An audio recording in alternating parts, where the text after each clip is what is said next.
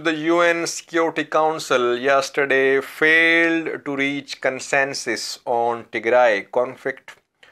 A meeting was held. The meeting was requested by Ireland, but the participants could not reach an agreement on Tigray conflict. No joint statement was issued after this meeting. Tigray supporters had pinned their hopes on this meeting because they were expecting some key decisions by the UN Security Council, but the meeting remained inconclusive. Why did this happen, viewers? Who opposed the joint statement?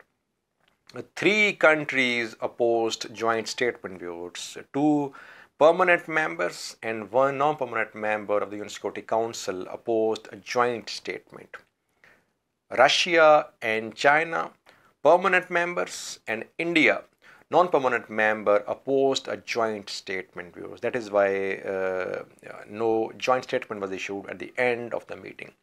Why did the three countries oppose joint statement, viewers? Because China, Russia, and India, they are facing criticism for the violation of human rights in their countries.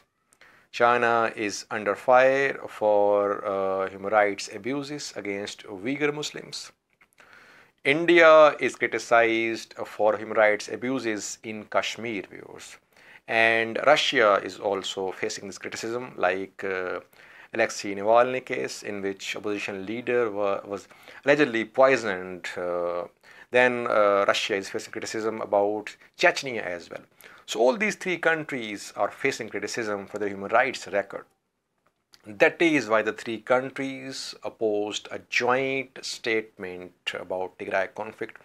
So the international community is divided about a Tigray conflict, about how to handle this situation.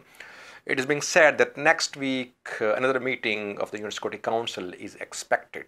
Let's see what happens next week. Thanks for watching.